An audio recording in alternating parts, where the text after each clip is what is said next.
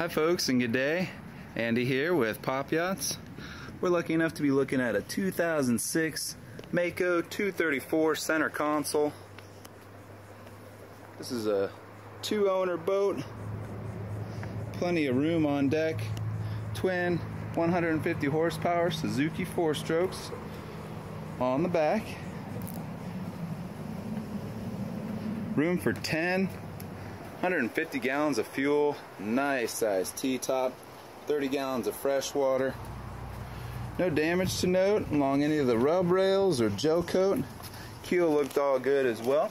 It's been lift stored under a console cover. Upholstery is about a year old. New speakers. Alrighty, on deck here, plenty of walking space. Love the coaming pads all the way around.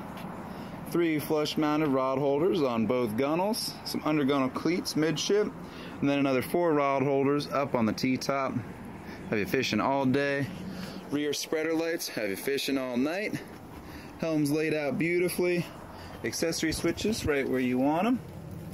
Flip on these electronics here, uncover this. Garmin's 3210 GPS map, large and in charge color screen. Nice clear gauges as well. Smooth throttle, smooth steering, trim tabs, and then also anchor windlass remote for the Lumar up front. You can see through the very nice clear windshield. And this is a United Polaris VHF. 6 speakers were just installed. Stereo system, CD player. Faceplate's missing at the moment. Probably keep that inside. Boss Marine. T-top mounted speakers, Clarion. There's another 2 on either side of this seat, and then up top on the glove box. Let's check out the Suzukis real quick. Twin 150 horsepower 4-strokes, 468 hours on them. Last week of August 2016. Love the easy access to the water with the walk-through transom door. Integrated swim platform, got a beefy swim ladder holder, and then the mount is over here on the port side. No damage to note on either of the skegs, just a little sand wear, pretty standard for Florida. Beautiful stainless steel props on both. These cruise effortlessly between 30 and 32 miles per hour. Seastar's hydraulic steering system. All the parts and hardware look great. I love the layout on the deck here. Room for 10 on board. Looks like a rear transom bench seat might drop down in this. Easy access to the bilge and filters as well. Got a transom live well. Downrigger mount, undergunnel rod storage and cleats, and then in-floor fish boxes on both sides. Wash down, and a little shower head here. Keep some hooks ready to go. Multiple drawers for tackle storage.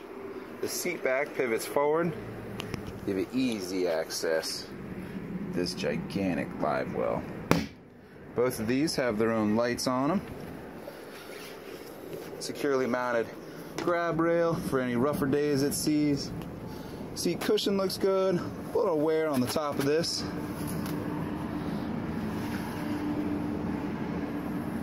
Inside the console. Changing room. Room for a porta potty. 2 people could fit in here if needed. Some 12-volt lighting. Dual battery switches by Guest and breaker panel, as well as a fire extinguisher. I love the recessed bow rail. Forward casting decks on both sides. Again, non-skid material, even up on the bow here. Got Lumar's windlass, navigation lights, and a large anchor locker. Plenty of rope and chain in there. Both these storage boxes are on pneumatic arms. Easy access. They also look insulated as well. And then additional in-store or in-floor storage. Got some fenders in there momentarily.